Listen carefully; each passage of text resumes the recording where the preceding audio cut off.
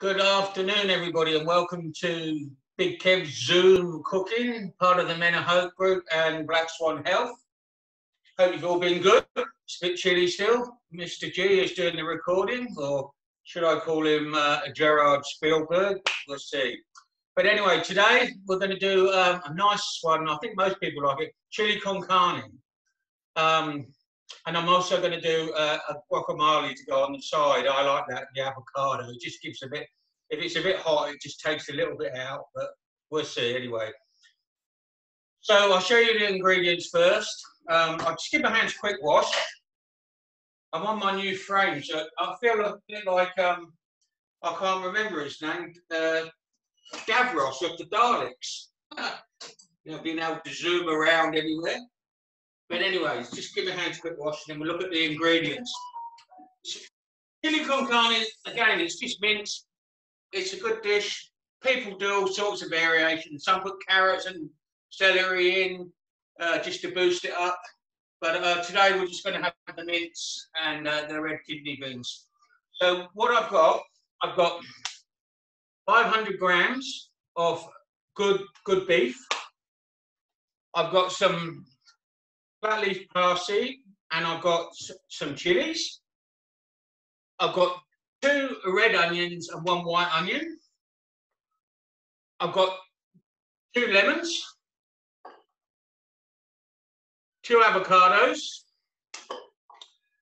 a tub of sour cream. The list goes on. Some tomato paste, chopped tomatoes, red kidney beans, my trusty olive oil, my chopped garlic paste, a beef stock in powder. This is probably the best one, this Massey one, it's really good. I've got some chili powder ground. This is my sort of secret ingredient. You don't have to do this one, but this is a smoked paprika. It gives a bit of a smoky taste. Wins hands down. And I've got some coriander. And believe it or not, salt today, but I'll only use that if I have to.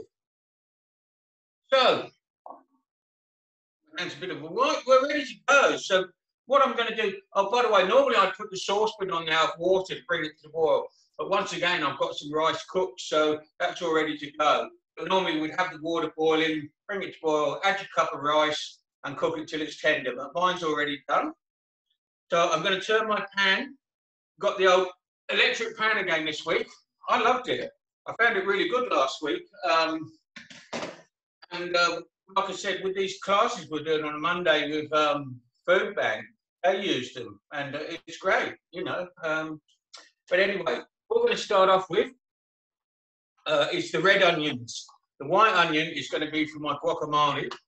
But this pan's on. I'm just going to add a little bit of oil, probably a dessert spoonful of oil. Mince has always got oil in it, you know, the fat breaks down. We're going to chop our onions up to go into the pan as it heats. Nothing too fancy. I just cut them through, and then, you know, small dice, nicely chopped. Oh, these smell beautiful, these onions. I do the red onions again. I find them, when they're cooked and soft, they're a little bit sweeter, but they're good, you know. But they do also give that good oniony taste. I sort of contradicted myself a bit there because onions can be hot. But so we just roughly chop them. I hope you've all had a good week. I've had a really good week this week. With my NDIS and things. Okay, so now we've got those on the go. Let's get these into the pan while it's heating up. Just going to scrape them into the bowl to make it easier.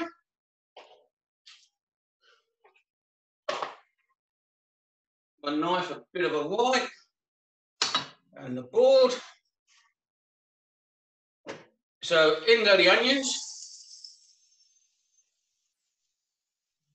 Got the spoon out to give it a stir.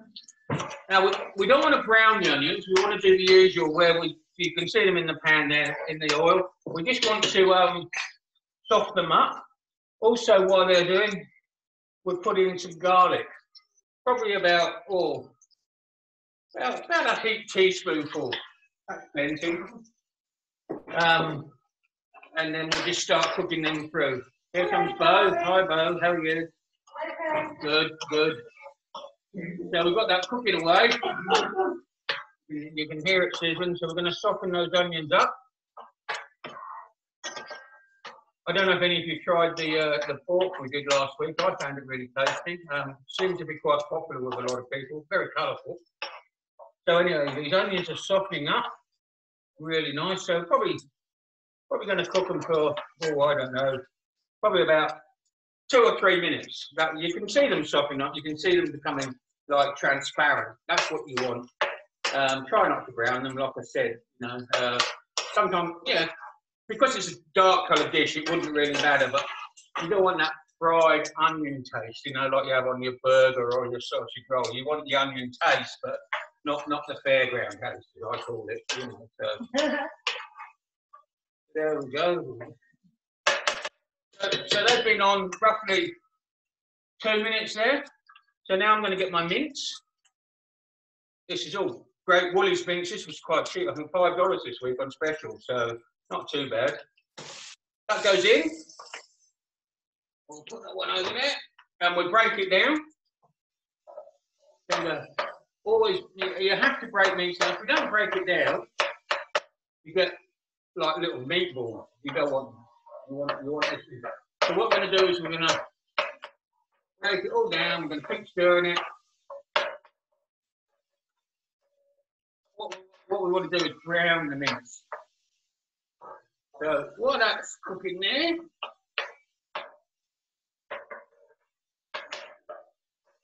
we'll start with some of the other ingredients. Because the mince takes a little bit of while to cook, I haven't prepped everything like I would normally. There's not much in it. So what I'm going to do now, I'm going to take a chilli. Now these are red chilies, they are quite warm.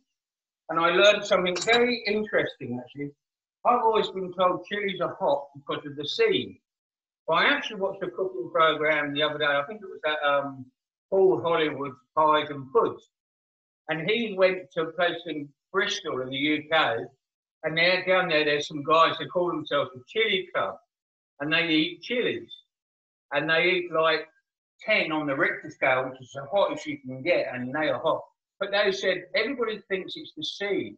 But apparently it's the white flesh between the skin and the seed that is very hot. So make sure you get that out, because I didn't know that. I used to think it was always the seed, but apparently it's the flesh what attaches the seed to the outside, to the actual fruit. Yeah, so that's a new one for me, and I've been cooking what 40 odd years now, you know.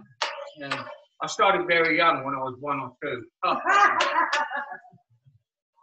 But anyway, we'll give this mince a bit of stir. Bo thought that was good. Rounding that off. Right. So chilies. I've got a small knife here. We split them down the middle. And there you see, there you can see, you know, the chili inside. So to get that out, all you have to do is run the knife against the flesh, and remember, it's chili. So when you've got them out, when you've got them prepped, don't forget, whatever you touch until you wash your hands again will have chili on it, you know. And for blokes going for a quick, you know what, you'll know all about it if you go to grab your little toucher. And if people wipe their eyes and then wonder why they're crying and burning, again, it's the chili. Or you can smell that's a hot chili. So I'm only going to use one fresh chili because I've also got some dried chili powder. But, and again, so I'm just going to chop this chili up fairly fine. I don't know if you've all been practicing your knife skills. I remember at the beginning I showed you how to do this. It's just very easy. You just make a claw with your hand, put your knife blade away, and chop away. And you won't, I won't say you won't cut your fingers, but you shouldn't. But you take it at your own pace. You know, we're all different. Like I said, I've been doing it a number of years. I think my mum gave me a knife rather than a rattle. And I think my dad wanted me to use the knife rather than a rattle when I was young. But he did love me, really. But anyway, so we're putting the chilies now into the mince. And I'm just going to get rid of these chilies. There wasn't that many seeds in these, actually. I was quite surprised. But what I am going to do, use a wet cloth, wipe my knife, and I'm going to wipe my board, which has had the chili on, just in case. And there we go. So, you can smell that now. Let's give this mince. You can see the chili in there, nice. You can see how that mince is broken up. And the onions are still in there. You know, that's going to be great. So our next ingredient will be the tomatoes. This was a good brand. I've not used it. Well, it's Odroma, which I've used, but these ones are rich and thick. They've actually got some tomato paste in with the tomatoes, because I've actually brought, I didn't know that, and I brought tomato paste just in case. So quite thick.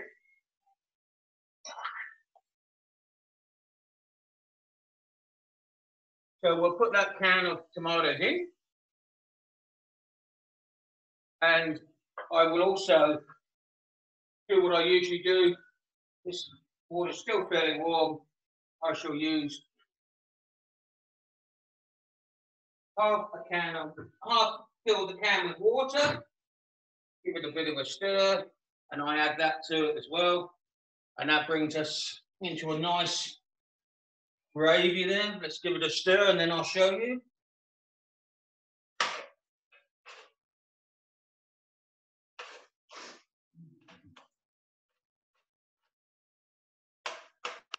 See the red there from those tomatoes. Look how rich red that is from those lovely tomatoes with that paste in it. So I'm going to get that back on. I'm going to put a lid on it. That will help cook it a lot quicker. Red kidney beans, main ingredient in this. It's but they come in a can like any vegetables. Like we did last week. Wash them because they come in. They're like in a brine. They can be, you know, you don't want that. You want them nice, and so you wash what they've been canned in away, and they'll taste much nicer. Otherwise, you'll taste like a gluggy taste. Understand what I mean? So, just in a colander, we dip them in and run them under the cold tap.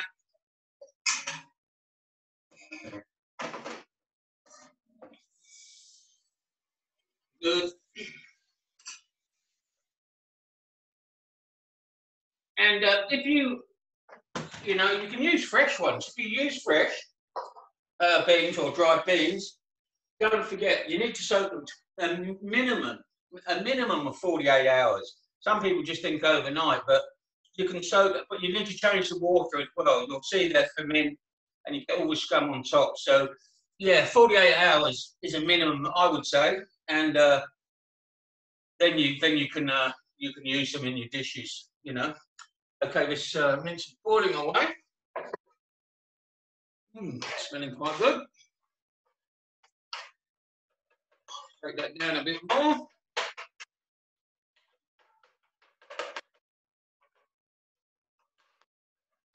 Put the kidney beans in. A bit of a stir. You can put as many kidney beans as you like. That's 500 grams to one tin. Now, what's in one of these tins? 200, are they? 240, so half and half, roughly. So that's a good thing to go by. Now, I'm also now going to put the old secret ingredient, some smoked paprika, like I said before. About probably 2 teaspoons, 2 heaped teaspoons. Don't have to, but I like it. Let's give that a stir through. And that'll give it a real deep, rich, like I said, you can't smell it, but it does smell nice. You can smell the paprika. I like paprika anyway, but you can smell the smokiness now of this, you know. Unfortunately, Carne, she doesn't have She lost her ability to smell things, you know. Probably all the coke she had when she was young. But no, I'm only joking. There you go. She's nice colour there. Beautiful. It really looks fabulous. I'm going to get a teaspoon. I'm just going to have a taste of it.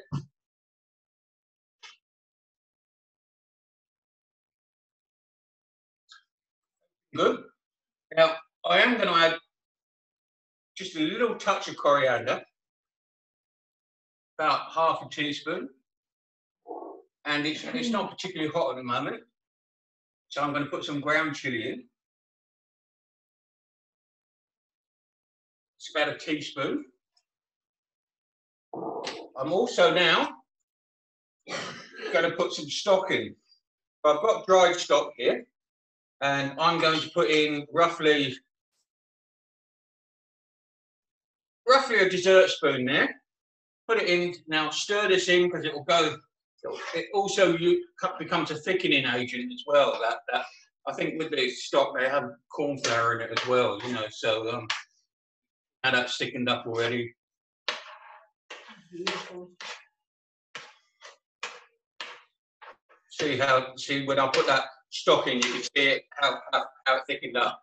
So most sauces, whether they're mixed like this or if they're single, you know, like a white sauce, the rule of thumb is to make it so when you put a wooden spoon in or any spoon, it's what they call to coat the back of a spoon.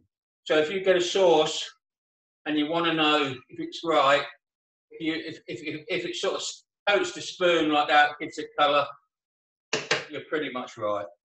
Let's have another taste.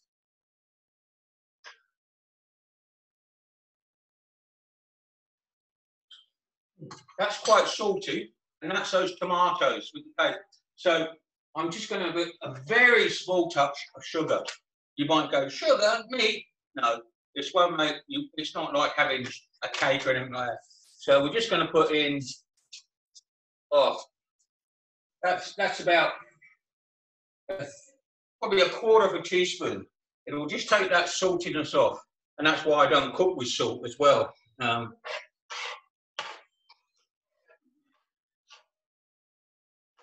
Give that stir.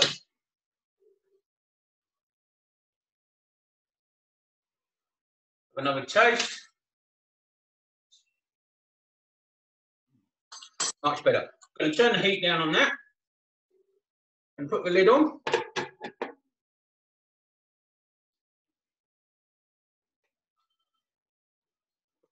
the lid on the bits and bobs.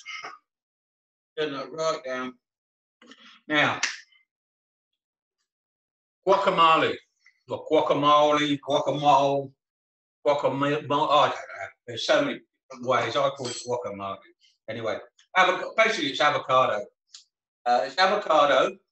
I'm going to use one avocado. I'm going to use half a white onion. I haven't got any lime, so I'm going to use lemon. I'm going to use the coriander. You might think coriander's not a Mexican thing. It actually is. I can't remember the name, but they actually use the plant the coriander comes from. I think Silitano or something like that is what they use, but coriander is part of that. So that's what we use. So, so with an avocado, you want them ripe, but not too ripe. Cut down the middle, twist, out they come. Now, just give this spoon a quick. Oh, I might have a little bit of another one. Oh yes. 2 spoons, I am lucky today. Anyway, scoop out the flesh. So that came out easy. Take out the pit. Easiest way is to give it a twist. Comes out like that.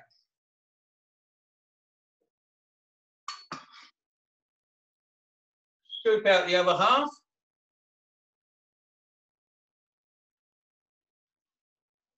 You like avocado? I love it.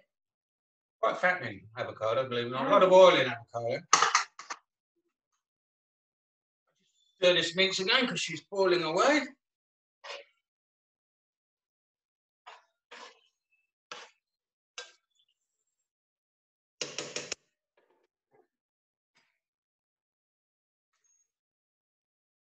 Right, with the avocado, just going to mash it with a fork. you want this. Some people make it into a paste. I think it should be a bit lumpy, chunky, lumpy, whatever you want to call it. So I wouldn't put it in a food processor because the food processor will blend it right down. So with this one, I'm just going to break the avocado up. You could chop it on the board, but avocado, I don't know. If you start chopping it, it leaves the house. It shoots everywhere. It's very slippery. So this is probably one of the best ways to do it. So we're just breaking down the avocado like that. See how chunky that is? It's still good. Now in this, now we're going to put some coriander. Not too much. About probably half a teaspoon. Mix that through. Because you don't want other flavours to take over. That's why I haven't put garlic in it. Some people put garlic in it. Garlic's a very strong thing, and it will, you know, don't want garlic-oaky, whatever you want to call it, you know. So that's broken that down. A lemon. Cut the lemon in half. Use a lemon squeeze if you want. I just use the fork, and there we go. If you use a lime, obviously a lime's a bit stronger, but lemon's fine. This is nice lemons. We just right from a gin and tonic later, will we? So we'll give that a bit of a stir.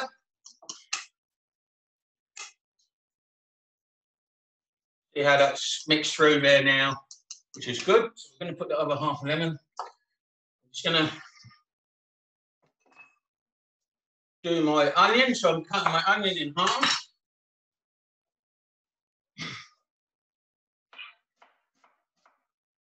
Probably only use, I might use one. I'll probably use 2/3 of this onion. It's if I'd used both the avocados, I would have used a whole half. But anyway, you want this fairly fine, so I'll cut that into strips. And now I'm just slicing it through, chopping it with my knife as fine as I can get. You know, you don't want to have it mushy, but you want it fine. So a bit like when you chop fresh garlic, you can do that, and that chops it a bit more. Lovely. That goes into the in with the avocado. I'm going to make this at home and play it on YouTube. Oh, don't tell me porky pies. The most thing you make comes out of a can or a packet. You're always over here. I know. You can buy this really good. Now, just to give it a bit of a bite, I'm just going to put a bit of chilli in this as well. Not very much. I'm just going to cut a chilli in half. Just going to split it down the middle. Take the seeds out like I did last time.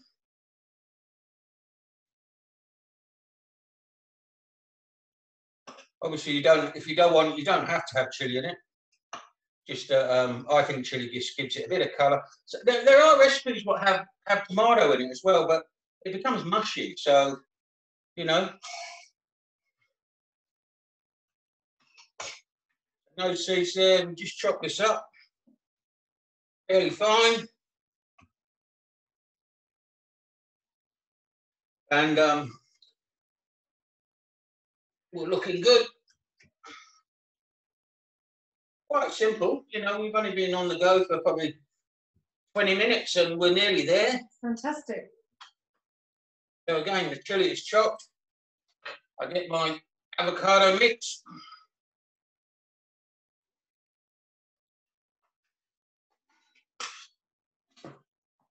This board a quick wipe. Give my knife a quick wipe. And we'll just mix this through.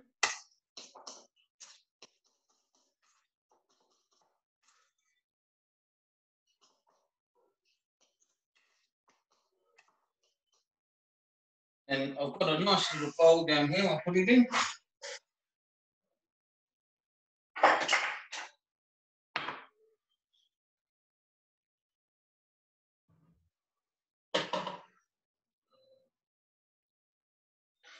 Bowl of quick wipes for the guacamole or guacamole.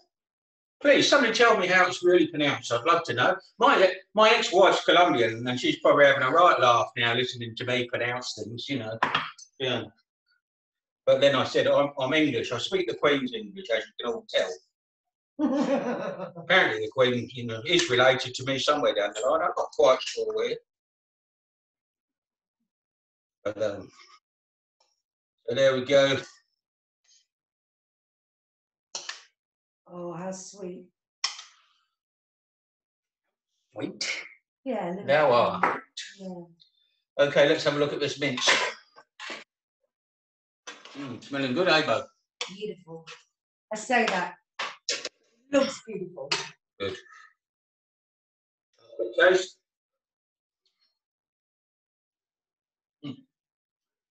Tasting good. So now,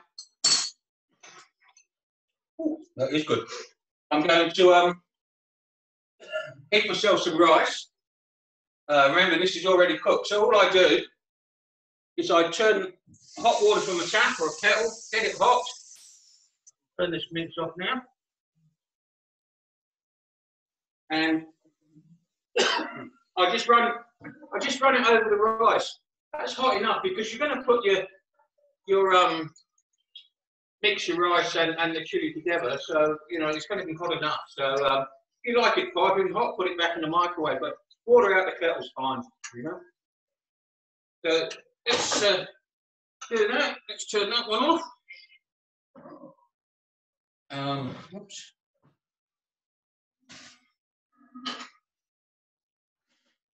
Get a ladle out. We've got some sour cream. Again, sour cream is optional. I like sour cream with hot things. Again, great thing with this, if you don't have rice, do yourself a jacket potato, chili con carne, sour cream. Sour cream's beautiful. Just gives it, I don't know, it just gives it that little bit of a lift, you know, and creaminess. So we're going to take a nice plate, as we always do. Today, we're going to spread the rice on the plate. That's good.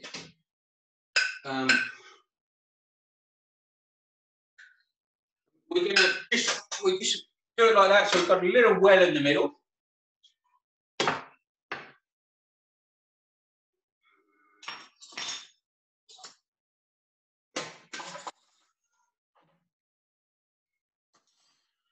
And now, for the grand masterpiece, I've used a ladle. I can't find my spoon, Vicar, sorry. Any holes in it doesn't work. That's for my friend David. It's a personal joke. He's the minister of the church. You know what I mean. Gerard knows what I mean. And I think his whole congregation have got a rough idea what it is as well. But there we go. So that's looking good. That looks nice on there. Perfect. Perfect. Perfect. There. And then I'm just going to take some sour cream. I'm just going to put that on the top.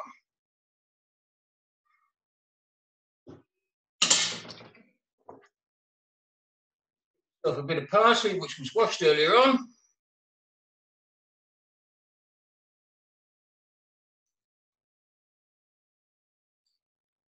Oh.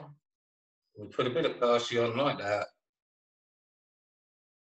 And there we have some chili con carne.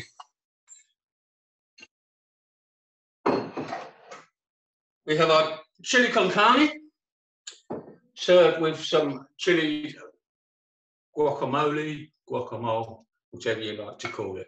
Okay, guys, I hope you enjoy that.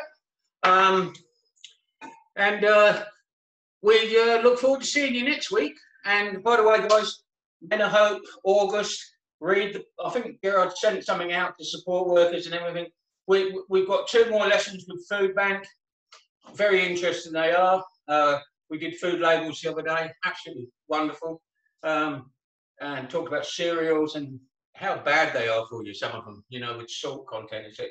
But, like I said, cooking is starting, walking groups going, the music group, coffee and cake in August, Patch of Hope in August. So everything's happening. Watch this space. Bye. Bye.